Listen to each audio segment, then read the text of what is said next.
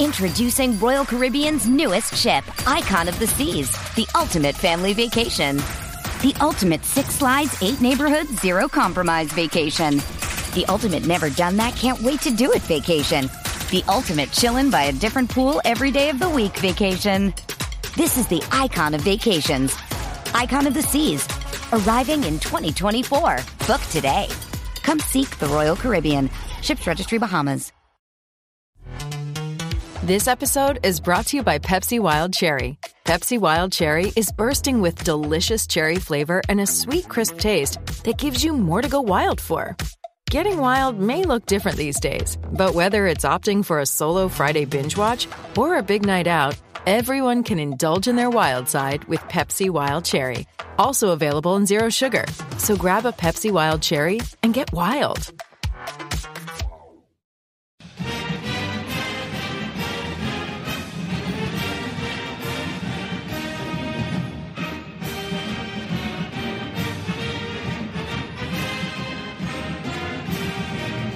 Hello there, Duke fans, and welcome to episode number 565 of the Duke Basketball Roundup. It is Sunday, December 3rd, 2023, and for the first time, we get to talk about a winless week for Duke basketball. We are not happy about that, but that's what we are here to do on the Duke Basketball Roundup. Before we get into yesterday's game at Georgia Tech, my name is Donald Wine. I am your host for this episode.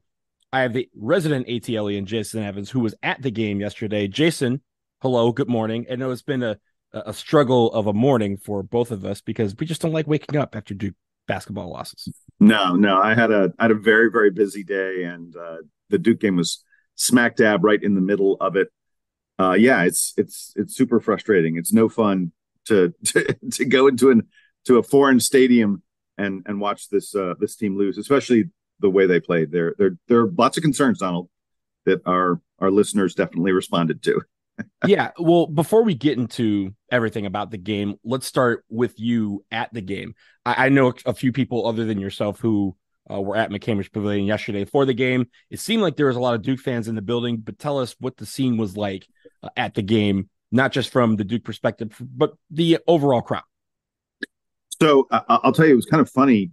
I'm used to, I've obviously been to Duke Tech games in Atlanta many, many times over the years. And unless it's a year where Georgia Tech is really expected to be pretty good, the crowd is almost always at least 30%, sometimes as much as 45% Duke fans. There are a lot of Duke fans in Atlanta. If you, Donald, you and I were recently looking at where the DBR podcast gets most of our listenership from, and Atlanta is like one of the top cities in the country for sure. That said, I do want to tip my cap a little bit to the Tech crowd. They were a bit more rowdy, a bit louder than they usually are. And there were moments in the second half when this game was getting very tense, where the Tech crowd was most assuredly out cheering and, more intense than the Duke fans that were there. And that's not that shocking, considering the Tech crowd is made up mostly of students and the Duke fans are mostly, like me, older alums. But that said, it's still worth mentioning that Damon Stoudemire has brought a little bit of atmosphere back to that stadium, and that's that's a hat tip to the Georgia Tech crowd. There were a couple interesting things I noticed that you would not have seen on the broadcast. Most significantly, and I'm not saying that this is something that carried over to the game, but it was just kind of interesting for me to note this during the warmups. The Georgia Tech guys, both teams come out at the same time and they're doing, in theory, what we call the layup line, but no one's taking layups that much. I was watching the Georgia Tech guys. They were taking like crazy thunder dunks, like putting on a show in a way that would never, ever, ever happen in a game. We're talking about like one dude tossed the ball in the air and dunked it off the bounce. This was like amateur slam dunk contest kind of stuff. And it's kind of entertaining. I mean, I didn't hear the crowd really oohing and eyeing that much to it. Maybe they were doing it for themselves or whatever, but that's what was going on at one end of the floor. And then I looked at the other end of the floor. To say that Duke was all business, doesn't even cover it. Like, Sean Stewart is practicing his free throws. McCain and Proctor are like shooting mid-range jumper and then going out to the three-point line, like in a very patterned kind of way. Like it was just night and day. Brian Young was in the post making moves against Stanley Borden. and Christian Reeves, working on his old man game, so to speak. The stark difference in the way that two teams.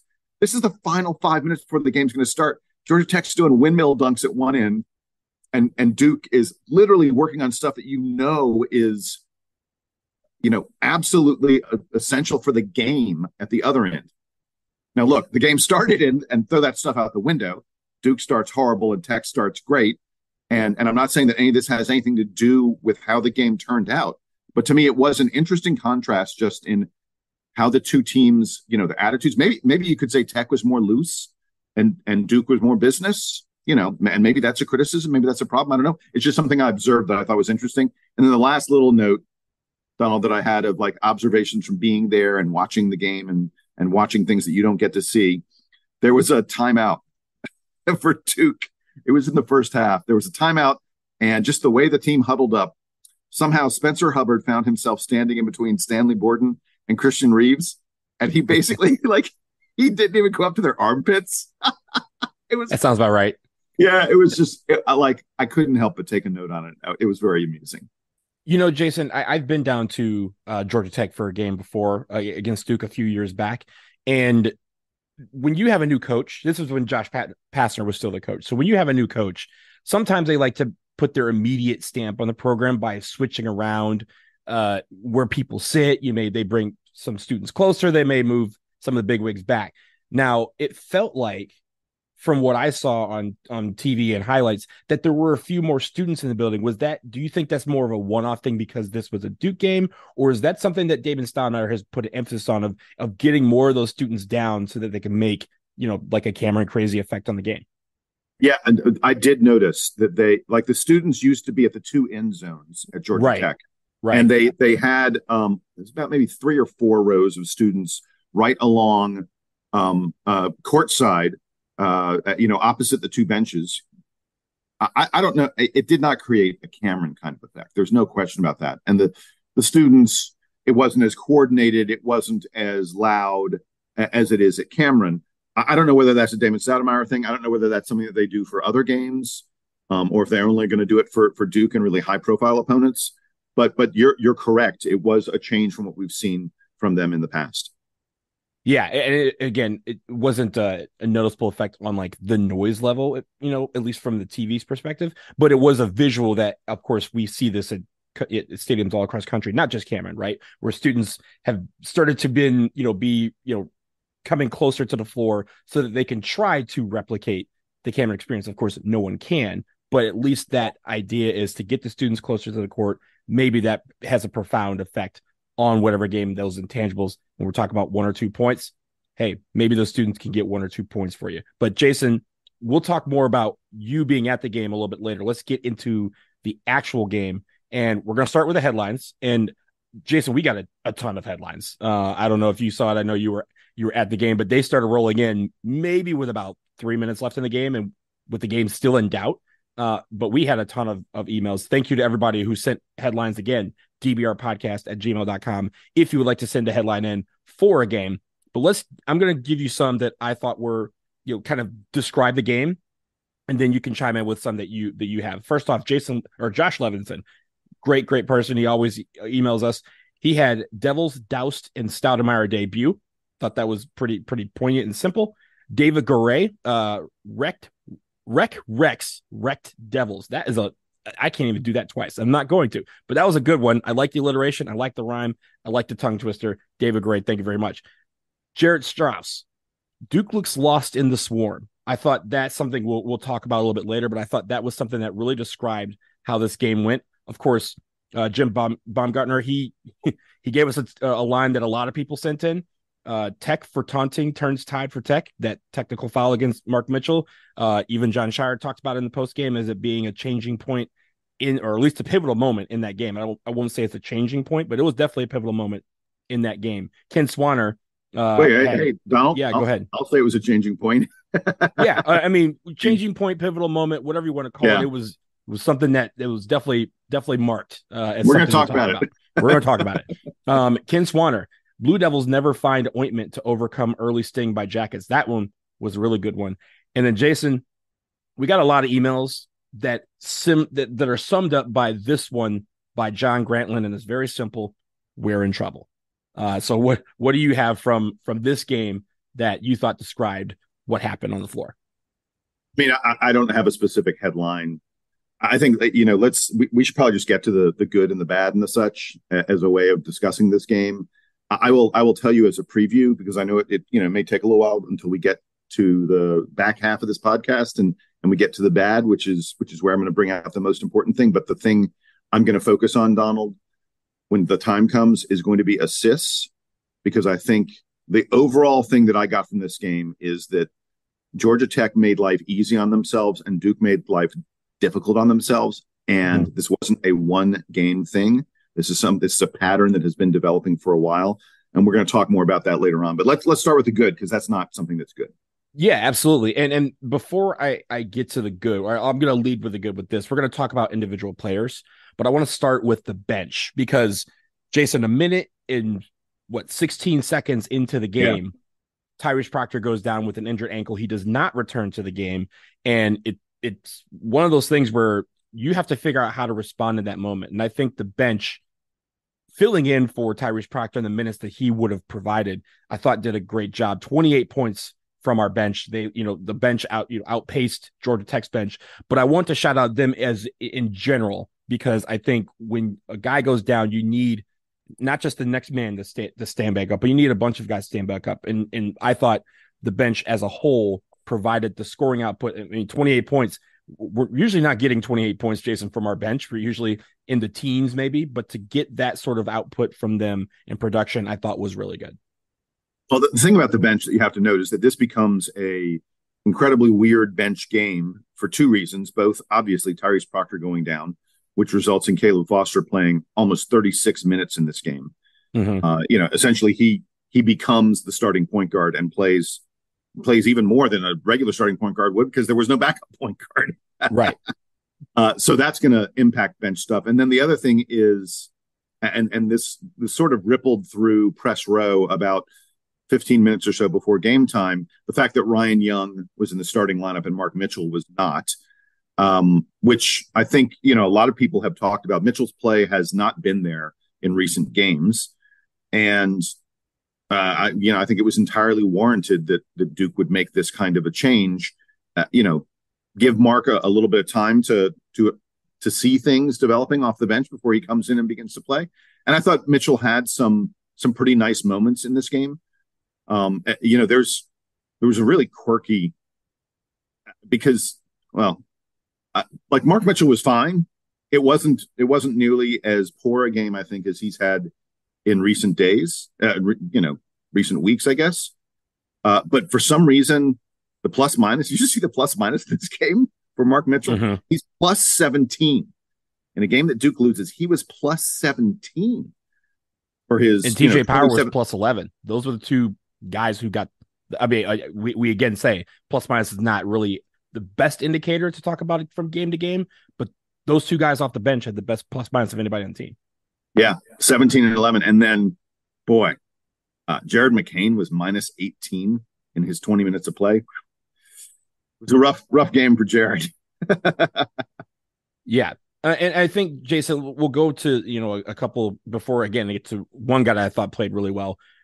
Again, talking about the team struggled during this game, but they fought back. And just like against Arkansas, they didn't quit. We had a point where we took the lead, very late in the game, and it was on the back of turnovers. We forced 12 turnovers and got 17 points off of those turnovers, and offensive rebounds. When we did miss shots, and we missed a lot of shots, we got 13 offensive rebounds, and that led to 17 second chance points. So I think that run where we slowly but surely tried to claw our way back into the game and then eventually take the lead briefly, it was based off of some of those two things: getting turnovers and turning those into points on the other end, and also getting those offensive rebounds and turning those into points, or going to the free throw line to get points from, off of fouls. So again, we hate being in the position where we have to come from behind, but I like the fight in this team to claw back and make sure that they let the other team know that there's going to be no quit. And in these games that we've lost, we're 5-3 in the season. The 3 losses we've had,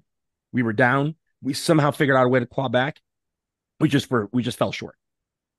Yeah, I mean, look, you're talking, about bench stuff and about offensive boards and efforts. We should mention certainly the good that TJ Power got his earliest and most significant minutes of the year. That he buried a three at one point, which is something very very few other players on this team did in this game. It was not a good outside shooting game for Duke, but TJ Power was able to contribute and help with that. But you were briefly talking a little bit about some of the rebounding. I thought that Ryan Young and Kyle Filipowski were doing a really good job of battling on the offensive boards. Duke won the second chance points 13-0. And I think even when they weren't getting offensive rebounds, they were keeping balls alive. And I was at a great vantage point. The way Georgia Tech puts the press, it's, we're mostly upstairs. I was actually at a really great vantage point, especially in the second half, to see the Duke basket. It was like directly underneath me. And I saw these guys fighting hard. Any notion, look, Duke is struggling right now. We had, arguably the worst week that Duke sports has had in a while. In a long time. Basketball team loses 2 games. Football team loses its coach. It was a really, really rough week for Duke sports. But it was not because there was no effort. There are a lot of things that people have said about this Duke basketball team, and it struggles at the moment. I do not think that what we're seeing is a function of effort, because I was really able to observe that in this game, and they did keep fighting, especially underneath for the offensive rebounds. And Jason, I think the other thing is last year, a lot of our struggles came because we had sloppy play in the form of turnovers. That's not been the case this year either. We were under 10 turnovers this year, and in the stat that we had last year was like, hey, if we have less than 12 turnovers, we're winning this ball game. That happened 99 times out of 100. And this year, it seems like these games, I think the Arizona game, we had a lot of turnovers, but other than that, we've been very good about taking care of the basketball. It's just that we're not making shots, and there's other things that are adding to that. I want to go back to the good, because I think there's 2 players we want to talk about. First, give me your thoughts on Jeremy Roach, because again, Jeremy Roach with 20 points, another 20-point output this week. Spoiler alert, he's my player of the week because he was the one that got 20 points in both games. But again, there was a lot of times where he decided the ball was his and he needed to take over this ball game. Yeah, on a day where Duke struggled to have any offensive cohesion at all, Jeremy Roach took the reins and was making stuff happen. He played all 40 minutes. I think he was the focal point of the offense in about 38 of those 40 minutes or something like that. He ran, especially late in the game. They just started when, nothing else was working. So they were like, let's just run pick and roll action with Kyle and Jeremy. Like that was our only play. And it was actually pretty effective. He hit his free throws and his threes, something no one else on the team did. I mean, Jeremy Roach is 2 of 3 on 3-pointers, 6 of 7 for the free throw line. I happened to look, I subtracted that. It was like, how'd the rest of the team do? How'd the non-Jeremy Roach players do? So the rest of the team was 2 of 13 from 3-point range and 6 of 13 from the free throw line. For the folks who can't do math, 6 of 13, Duke shot less than 50% on free throws if you were not named Jeremy Roach. So you gotta tip your cap to the senior captain, who in a game where we could not shoot straight, we could not figure out how to get easy buckets, he said, okay, I'm just going to take this on my own shoulders. And for the most part, he was able to get it done. I know a lot of people were sort of like, oh, we got all these great freshman guards coming in. Sorry, senior Jeremy Roach is the best guy to have the ball in his hands, at least right now for Duke. Hey, that minutes per game stat that we have in the stat game looking mighty nice right now. We got a nice little buffer. I believe he only sat out for 2 minutes and 2 seconds this week. So the man needs an ice bath. Jason, the other guy that I thought, again, didn't play a lot of stretches of game, but when he's in there, that man is everywhere. His name is Jalen Blakes. Talk to me about what you saw from Jalen Blakes in this game, because especially in the defensive end, like again, sometimes what he does is not statable. It's not going to appear on a stat sheet, but he affects the game with his energy, with his bounce, and again, with his defense. It's tough because, I fall victim to it. Sometimes when I'm talking about the team and thinking about depth and talking about options and things like that, I forget about Jalen Blakes. And I feel terrible about that. I know that I do. We all do. It's it's no shame. I mean, it's almost like he's like, yeah, please doubt me. This is what I want, because then he flies on a radar. It makes this almost feels like every game go, man, Jalen Blake's, when he was in the game, he's doing something. Yeah, and it's not. Look, he's not going to be an impact on offense. He had back-to-back possessions where he took corner threes. I was like, we really don't need Jalen. That's not the shot. Yeah, it's just not his game. There are a couple times he took the ball to the bucket and got snuffed by the block party that was happening from Georgia Tech. But his disruption on defense cannot be measured in steals, field goal percentage, or anything like that. It's measured in how much he makes the opposing team work and the pressure he puts on their guards. Like, I fully believe that when Jalen Blakes is in the game, the other team just doesn't get as good shots as they do when he's not in the game. Half this game is played on offense, but half of it's played on defense. And we tend to focus on the offense a lot more than the defense. And there's absolutely no question. Jalen Blakes is an elite defender. And in this game, man, whoever he was guarding was just not having fun. I could see it out there. Like, there are a couple times the Georgia Tech point guard would see Blake's out of it. He'd just be like, raise his hand, like call one of his buddies over. He's like, you take it. I don't want to deal with this guy. You take it. Jalen Blake's ability to be a disruptor is special. And for a team that was struggling on defense a lot, he is a spark. He is a really valuable part of the line. He'll never be appreciated enough. He'll never get the headlines, never get the big NIL dollars or any of that other kind of stuff. And his career will probably be over when he's done playing college ball. He probably doesn't have a career at the next level. But that doesn't matter, because Jalen Blakes still impacts games when he's in there. He deserves, I mean, I'm sitting here telling you that I forget about. He deserves so much more respect than he gets for his play.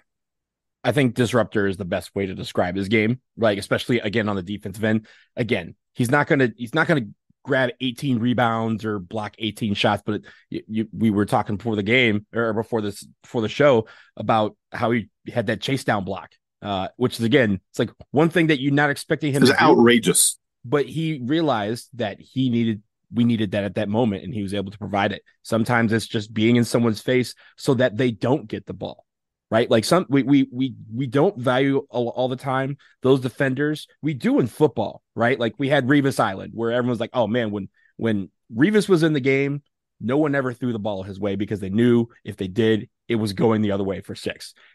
In basketball, we never appreciate that, where someone is so much of a disruptor, it disrupts the flow of the offense because you can't get the guy the ball that you want to have the ball because he's so in their face. And I think that is a non-statable thing that he likes to do when he's in the game. And again, he's only played close to just less than 9 minutes in this game, but he was able to disrupt the Georgia Tech offense. And when you disrupt the offense, that leads to them making bad decisions. That leads to turnovers. It leads to bad shots. It leads to us going the other way and hopefully making points out of it. Yeah, I don't have much. I thought I had something else I was going to add, but then I changed my mind. Shout out Jalen Blakes. That's what we're doing here. Yeah. I think we're unless you got something else, I'm kind of done with the good. There were a couple guys who had flurries. Caleb Foster had a little flurry in the first half. It was. I think he had like 6 points in a row. That was pretty nice. Mark Mitchell, I think we may have mentioned this already, had a little flurry late in the game where he was the key outlet valve, and had a couple big plays, one of which led to a bad play, and we'll get to that later. But for the most part, this is not a game where there's a lot of good to talk about for Duke. Even if we'd managed to pull this out down the stretch, it would be a game where there's more concerns than there are cheers, so to speak. Yeah, and we're going to get to those concerns. But first, let's take a quick break. Again, on the other side, we'll talk about the bad. We'll talk about the play of the game, and we will give out player of the week honors. Stick around because we got and Donald, we're also going to hear, I was in the locker room. Well, I was right next to the locker room. Going to hear exclusive sound of my interview with Duke players after the game. After this, listen to Jason.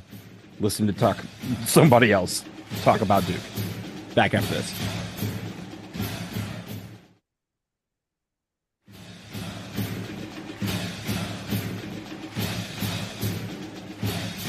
All right, we are back. And before we get into the bad, we have a lot to talk about in the bad.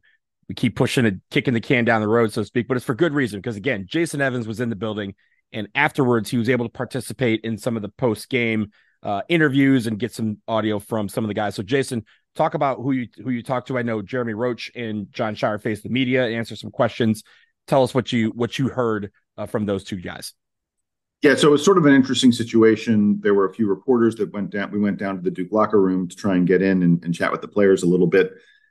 Look, in the post-COVID era, different teams, different arenas do things in different ways. Sometimes you get into the locker room, you can talk to anyone you want. Sometimes they bring a few players out. Sometimes they bring them up to a microphone. Sometimes they just let reporters talk to them. I think because Duke lost, this was a game where they didn't want reporters to be exposed to the entire team.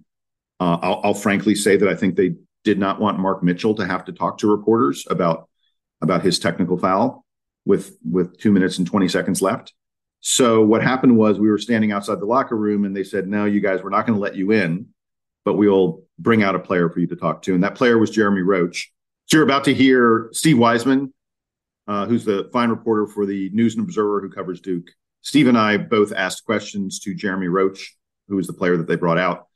And you'll hear that. And then we're going to go ahead and play a little bit of John Scheyer talking about what happened in the game. And both Steve and I asked questions to John Scheyer as well. So let's play that sound. What was going on defensively early that allowed them to get so many open three-pointers, and how do you guys fix that? We just not doing what we talked about in practice. I mean, there's no carryover. I mean, we say we're not going to give up any threes in transition. We're not going to give up any three to Kelly. I mean, give credit to Georgia Tech. They came out with fire, so we just got to do better. Got a week of practice. Jeremy, can you talk about the last play? Was that what you guys drew up? I mean, you and Kyle have been running lots of pick-and-roll kind of action. Yeah. I mean, I got the ball, 3 people running at me at one time, and it was kind of difficult to get out that corner. But I should have just made a better play. But it's on us at the end of the day. We didn't come down with some crucial stops, and we got technical when we were up 4, getting two easy free throws, and then they got another score. That's a 4-point swing right there. So just mental areas and stuff like that we got to fix. So. We have a week of practice. We got to stick together. We got to get together even closer. And as a coaching staff, we got to get together. There are some things we have to look at and probably make some changes. But the biggest thing is really sticking together, being together on offense. I haven't liked the way we shared the ball the last 2 games. We have 11 assists. We have a team, I believe, should have closer to 20 assists a game. It should come easier for us. But for me, it was our defense. Like when we needed key stops, we didn't get them. Credit Georgia Tech. They were ready to play. They were ready to go, man. They did a great job. And we didn't do enough. So, I'll take any questions. But disappointing. It's a disappointing loss, and it's something that we have to learn from. When you have 66-62.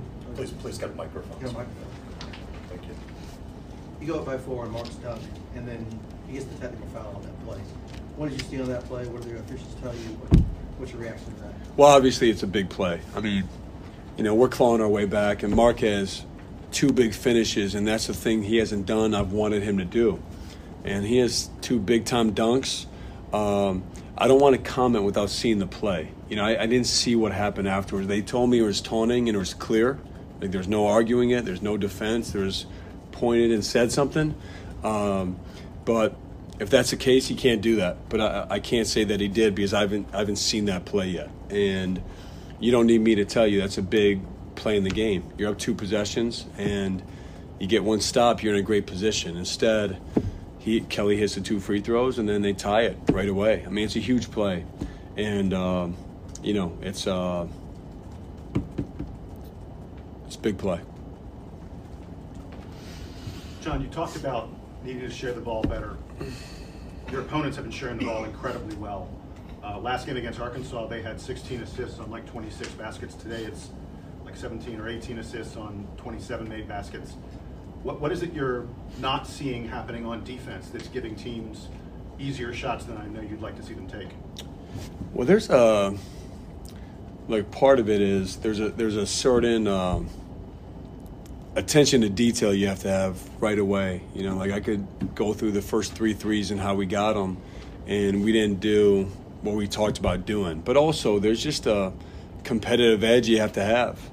You know, we did a good job overall with them on the offensive boards. They had 6, we had 13. But still, there's too many plays. The shot goes up, we're turning and looking. We have to hit, and we call it hit and get. You know, on the ball screens, we're not in on the ball the way we need to be. We're not. It's all the attention to detail. I can go through it all with you, but it's not on the level it should be. Bottom line, and for us, that's what we have to get back to this week in practice. And you know, it's hard when you outshoot a team by 9. We got 9 more shots. We have 7 more free throws. You know, we missed some easy ones, but our defense should have put us in a better position, and it didn't. So, Donald, what you just heard from Jeremy Roach and John Scheyer leads us very nicely into the thing that I want to start our discussion of the bad about, and that's specifically assists. You heard me ask the question to John Scheyer, and I'll be honest, John kind of, look, it's tough in the moment. I don't want to say he ducked my question, but his answer didn't really jive with the point I was trying to make. So I'm going to go ahead and make that point for everybody again, and it's this. The most important thing happening with this team right now is Duke not getting assists on offense and giving up assists on defense. Now, that sounds simplistic, but that is a effect, a symptom, so to speak, of a larger disease. And the disease is that Duke makes life hard on itself and makes life easy for their opponent. By that, I mean Duke is going one-on-one too much. Duke is not sharing the ball enough. And as a result, we're taking difficult shots. We have incredibly talented ball players, guys who are going to be playing basketball for a professional living for many, many years. But they are mostly going one-on-one. And our opponents are moving the ball around phenomenally, and Duke is not doing very much to stop them from doing that. And as a result, our opponents are getting easier shots than we are.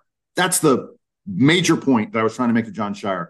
Your opponents are getting a ton of assists, and your team, frankly, is not. And I'm going to give you a few numbers.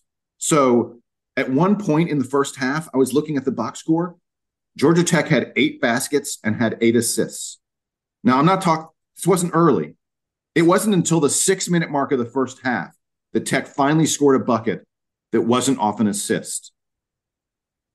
And to be clear, these assists are leading to by definition, an assist means you made an easier bucket for your teammate. Your teammate didn't have to work to get that shot. You got it for him with your pass.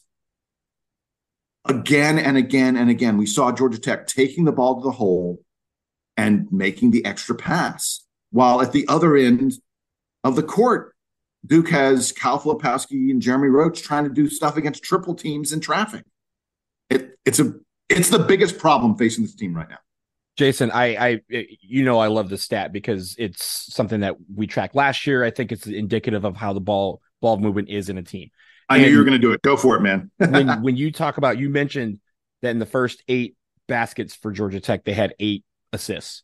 I was, keeping track of the game tracker, and I believe in the first 10 baskets that they made, Georgia Tech had 9 assists.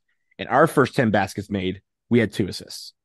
Yeah, that's a stark difference in how the game is. And everyone who wrote in about, what's wrong with the team and what's going on, a lot of them point to the fact that, just like you said, we are not moving the ball around like we traditionally do. Like as a Duke program, like we traditionally have guys who are great at making that extra pass to find that open man, whether it's for a 3-pointer or for a dunk or for a lay-in.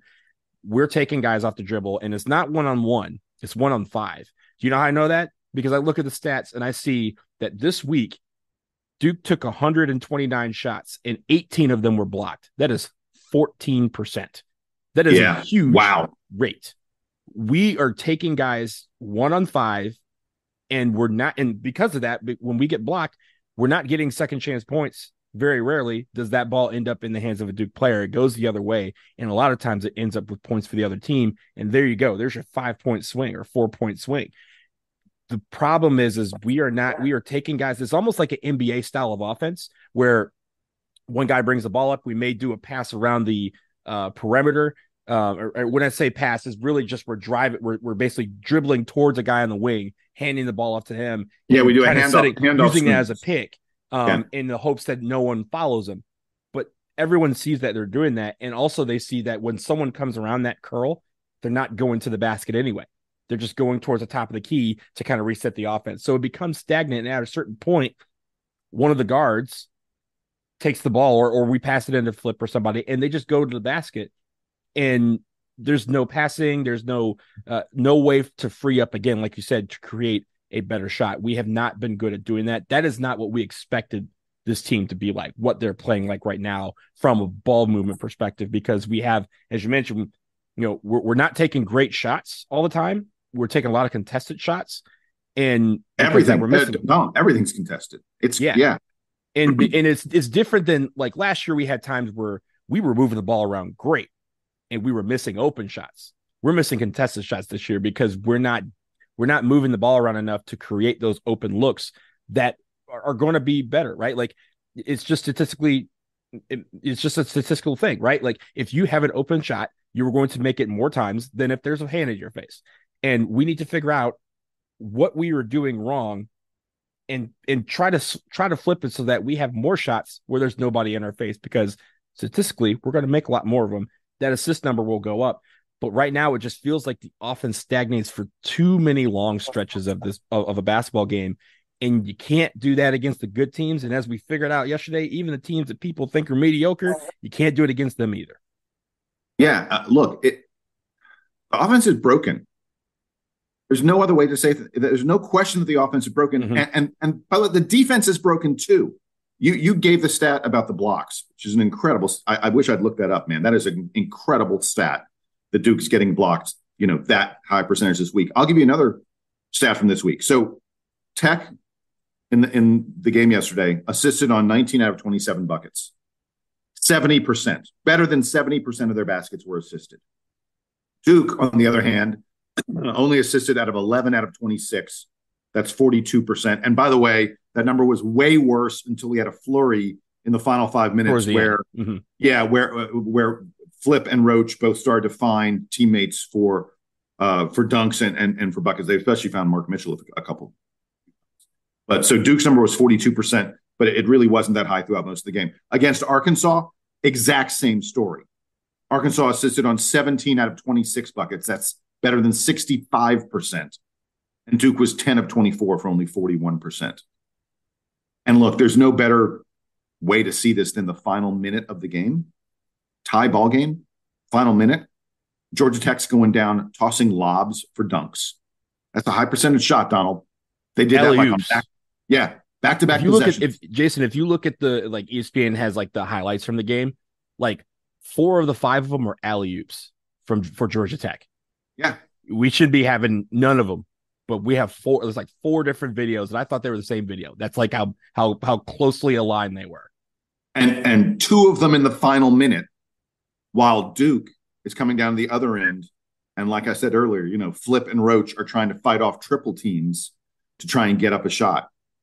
If you tell me if you tell me I'm taking an open dunk on an alley-oop, or I'm taking a shot against a double team or a triple team, I know which is the better offensive plan. And it's not the one that Duke has been executing lately. I think it's one of the more frustrating parts of the season, right? Like the fact that we thought the offense was going to far outpace our defense. And so far, our offense is not pacing anything. It seems it's not like our defense is great, by the way. right. But it feels so inefficient. And even early in the season, when it seemed like things were falling and all of that, I think the offense again stems from the fact of our bread and butter is making it so easy that everyone just goes, man, like Duke is finding every basket every single time. Or again, even if we're in those positions, we're breaking guys down and we're getting to the basket and we're getting to the free throw line, which we have been doing. We have been getting to the free throw line, but we rely on that way too much, because you're not going to get in football, there's holding on every single play, but they don't call holding on every single play. In basketball, when you go to the rack, you are not going to get every single call. So you can't rely on it. You have to be able to put yourself in a position where you don't have to rely on getting to the free throw line to make your shots. You have to rely on finding the open man to make that basket as easy as possible. You don't want contested dunks. You don't want contested threes. You want uncontested dunks and layups. You want uncontested shots. And to do that, you have to pass ball. The ball will always move faster than a human being.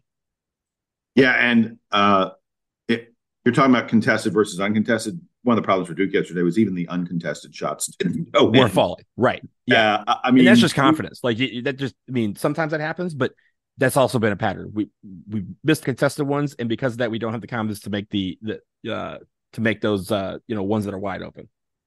Yeah, I mean, we're the gang that could not shoot straight, and also it just feels like, all these teams have guys who you don't expect to be, like when we do the preview, guys who are not major factors in the preview, or where you go, oh, that's the guy you can let shoot, and they suddenly turn around and have a game against Duke that they just haven't had. Like Kawasi Reeves was 5 of 17 on 3-pointers coming into this game for Georgia Tech. Reeves 5 of 17, less than 30% on 3-pointers. He goes 4 for 4. He was 4 for 5 in the game, but he hit his first 4 3-pointers against Duke. A dude who's hitting less than 30% suddenly hits 4 out of 4 3-pointers against you. And meanwhile, at the other end, I mean, like, there was one play with 11 minutes to go in the second half. We got an offensive rebound, and Jared McCain was wide open for a straight-on 3. He could not have seen that shot any better than he did, and it missed. I mean, I bet he makes that shot like 75% ordinarily, as open as he would. And Tech, by the way, raced to the other end, and Debo Coleman got a 3-point play. He had a tough runner where he got whacked. I was like, man, that just sums up the game. That, like, wide open 3 for Jared McCain, and it didn't happen for him. By the way, I want to mention, just real quick side note, I met Jared McCain's mom. I was walking into the stadium, and we're about to, we're at a crosswalk, and the person in front of me has a like a bedazzled jeans jacket. It had like all these, sparkly things on it, and it says McCain, and I'm like, that's a relative. And I said to her, I go, oh, I love your jacket. And she turned around, and I should have recognized her immediately from Jared McCain. She's in so many of his TikTok videos that I've seen. But I said, are you just a big fan, or are you a relative? And she said, oh, I'm his mother. And so we chatted for a little bit. She was super sweet. I think we're going to try and have her on the podcast at some point in the next couple of weeks. She and her husband were both there, and we talked a little bit about it. She said, by the way, that she loves podcasts. She was like, wait, what's your podcast? So hopefully she's going to start listening. I don't want to be mean to her. Her son had a pretty bad game. She's a sweetheart. She and I chatted a little bit after the game via text. I was like, oh, I'm sorry, that was a tough one. If she's listening right now, then I don't want to be mean to her, but Jared really, really struggled in this game. Just could not get his shot to go at all. And there was a moment in the first half where Jared McCain, he had like this run. He ran through the lane, and he ended up not having a good option. There wasn't anyone to pass the ball to, and he kind of ended up trying like a scoop shot. I don't even think it hit rim. It was bad, but literally he took that shot, and you saw John Scheyer turn to the bench and say something, and TJ Power shot up and went to the bench. It was instantaneous. Like, McCain took that scoop shot, and John Scheyer said, he's coming out. TJ, go give it a shot. See if you could do better than that. I thought this was Jared McCain's worst game in a Duke uniform. I think, by the way, it will be his worst game ever in a Duke uniform, because I think he will be better moving forward, but he really struggled. Donald, like a couple weeks ago, there was like, I would hear from people, there were like some concerns. Oh, do you think McCain and Foster might be thinking about the NBA draft?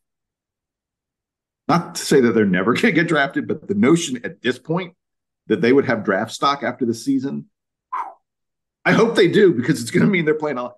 Right now, McCain and Foster, our freshman guards, are not getting it done. I'm sorry, Gina. I'm sorry, Gina McCain. I hope you're not upset at that, but that's just the reality at the moment. I want to put a pin in that for a little bit later. I want to go to Mark Mitchell and the T at the end, and it was a great play, right? Like, it's one of those things where we've had a couple of these plays that have been, for lack of a better word, tainted by a technical. We had the Tyrese Proctor dunk where he yammed on that dude, and then that dude like undercut him, and he told him about it. a couple weeks ago, and then now this one where he dunked in it. Look, in the heat of the moment, it looked like it was a very quick. He just pointed at the defender as he, right after he came down. And I don't know if he said something to him or if it was just the point. Man, it don't matter. It's automatic. I know it doesn't. I know it doesn't matter. But my point is like that dunk put us up 4, and with just a quick. I mean, it was a split second of a point. It wasn't like Sean Kemp when he dunked on dude and like pointed right at him and the camera had to flash to him. If you blinked, you missed the point. And it becomes a technical. Georgia Tech makes 2. They then take the ball and tie it up on that next possession, and a 4-point lead disappears very, very late in the ball game.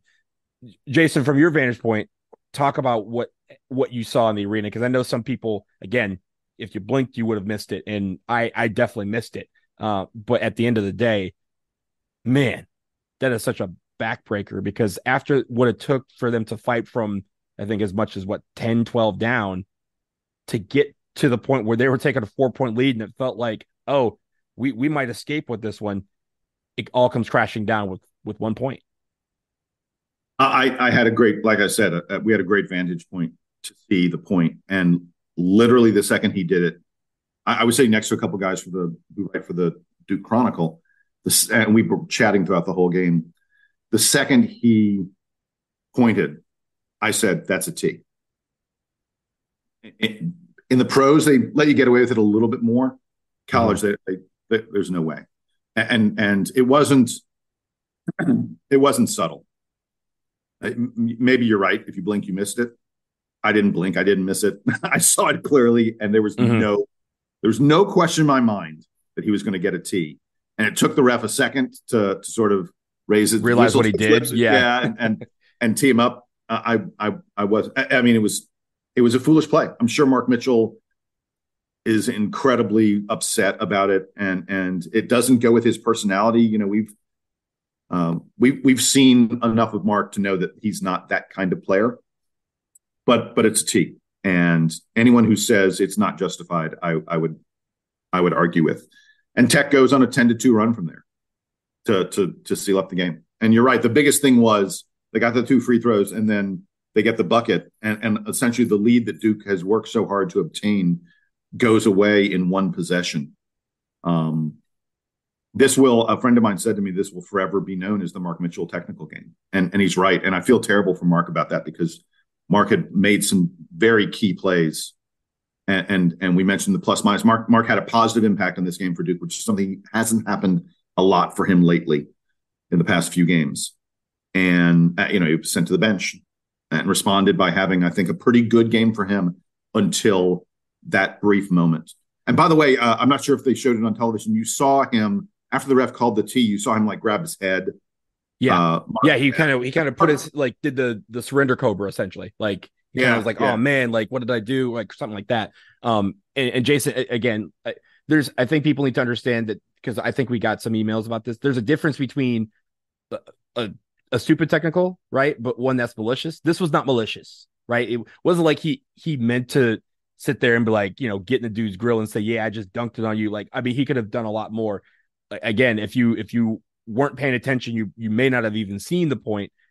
You were paying attention because you were in the building, but it's one of those things where in the heat of the moment that happens. I hate that it happened at that moment, because it erased, again, what we had built and worked on, and all the good that, all the bad that we've talked about, like would have kind of been a little bit more alleviated had we kept that 4-point lead. But man, it's tough. And for a guy, and Mark Mitchell, it's the second game we've lost ever where he's had 10 points or more, 2 games. It's also, I believe it's the first game short of injury that he hasn't started in his career. And so those little things where I thought he responded, had a great game. It's unfortunate that it happened. And Jason, before I give you the last word, on Mark Mitchell, again, I want to kind of flip it again and say, like you said, coming off the bench, a role that he's not familiar with, I thought he did fairly well. And especially on the defensive end, there was a couple of times where he had a couple of steals, a couple of blocks, or at least affected the shot enough to make Georgia Tech miss and us go the other way. I think that energy was definitely needed. But let me give you the last word on the bad, and then we're going to wrap up with some reactions to some of the things we got from some of the listeners. So this isn't technically a bad for this game, but it's just something, a reality check for Duke fans. If you look at the advanced metrics, the Bart Torvik and Ken Pomeroy, it still looks like Duke's a pretty good team. With Bart Torvik's rankings, you're able to remove the preseason bias. And I just want folks to be aware, we're currently number 19 in the Torvik rankings. When you take the preseason expectations out of the mix, Duke is number 45. Basically, to this point in the season, Duke has played like a bubble team. And I don't think that should come as a huge surprise to anybody. If you've been watching this team play this year, that's about right. But I just wanted folks to be aware of sort of where we are at the moment. By the way, if you take out preseason expectations, the number 1 team in Torvik's rankings is Houston, and the number 2 team is BYU. Purdue, I think, Arizona's number 3, and Purdue's like in the top 5 as well.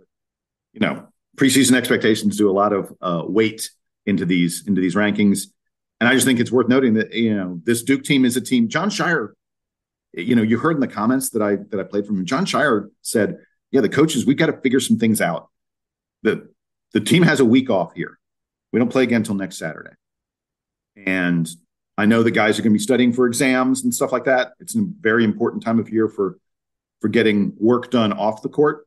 But I think there's some really, really important work that may be done on the court, because I think what I got from Scheyer's press conference, as we circle back to something 30 minutes ago, I apologize, is that he recognizes that there's more going on here than, Duke can't buy a 3-pointer. It's really easy to sort of go, we're not shooting well. I think Scheyer understands, as we've talked about, the game is too hard for Duke on offense and too easy for our opponents. And Scheyer, I think and I hope this is a big test for him. Big test for him. I think and I hope Scheyer is going to put some things in place to begin to fix those things. Yeah, and that kind of leads me to my final point. And it's not just we got some emails, and we get a lot of emails, which we really appreciate, with people with their analysis of the game, breaking things down. I also check all the forums and just the state of Duke fandom in general.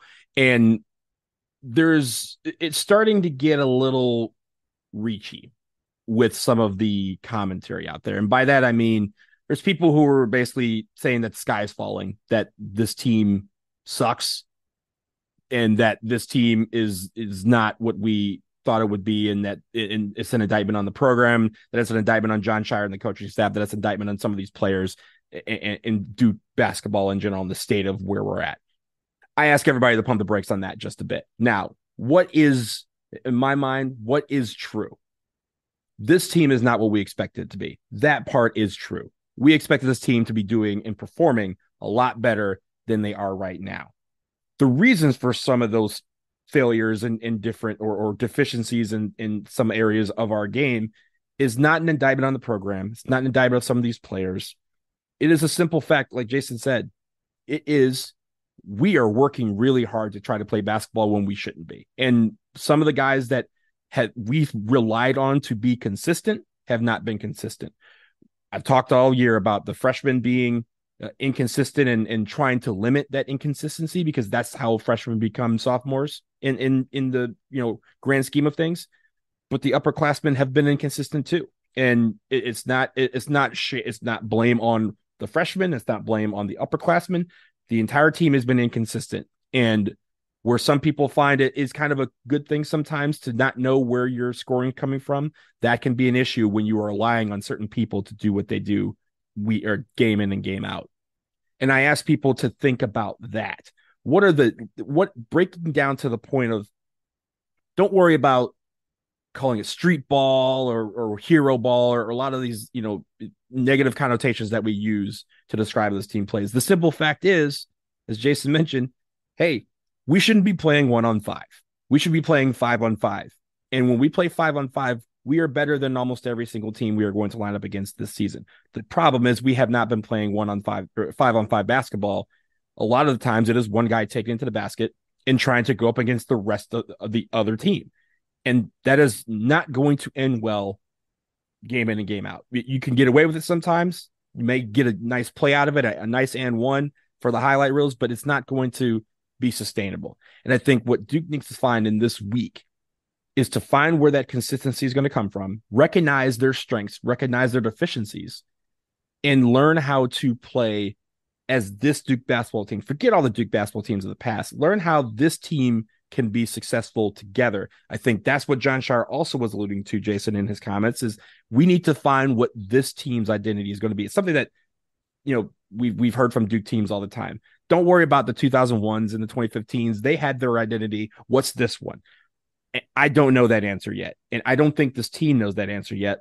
That's what I hope they get to start searching for this week, because again, we have a week, we play Charlotte, we have another week, we play another game, and then we play Baylor in the Garden, that fourth non-conference test. And then we're right back into ACC season, and off we go and running.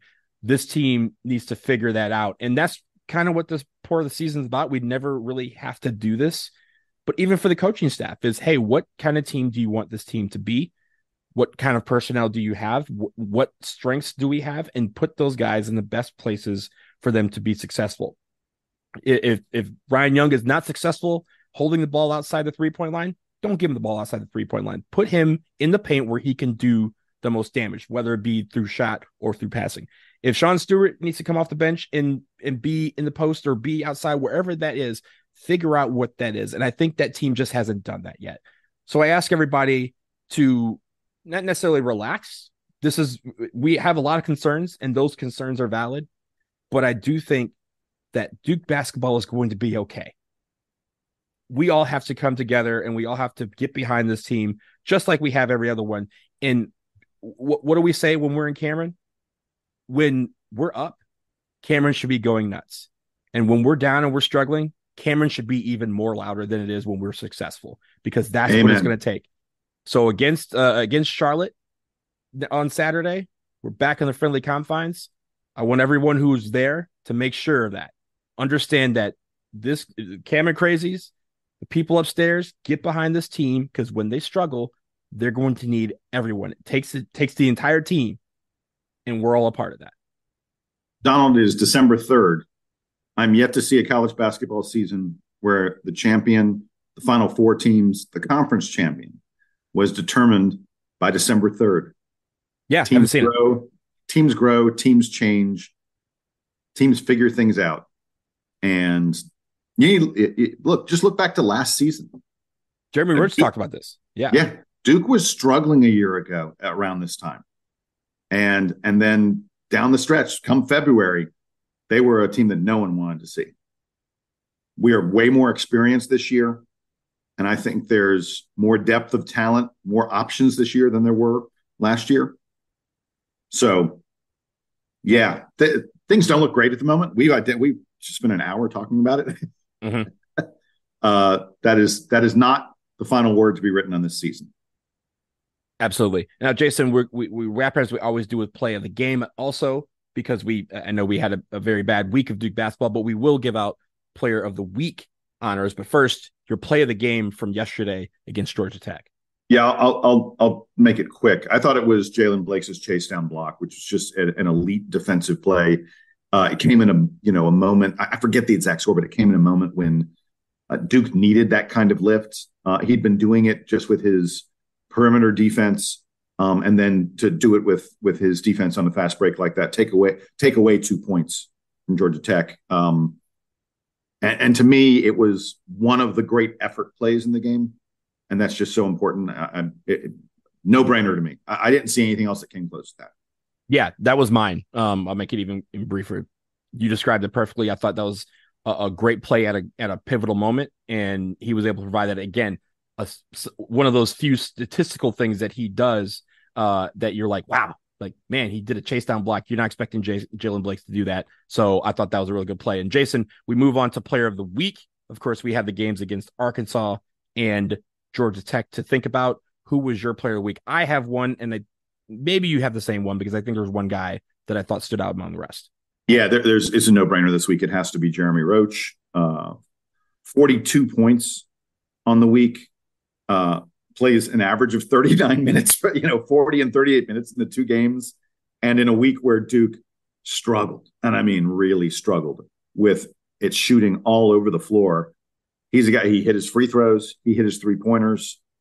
There's little question in my mind who the player of the week is. I don't think anyone's up even under consideration. Yeah, I had Jeremy Roach, as you mentioned, 42 points. He only sat out 2 minutes and 2 seconds this week. Get that man an ice bath.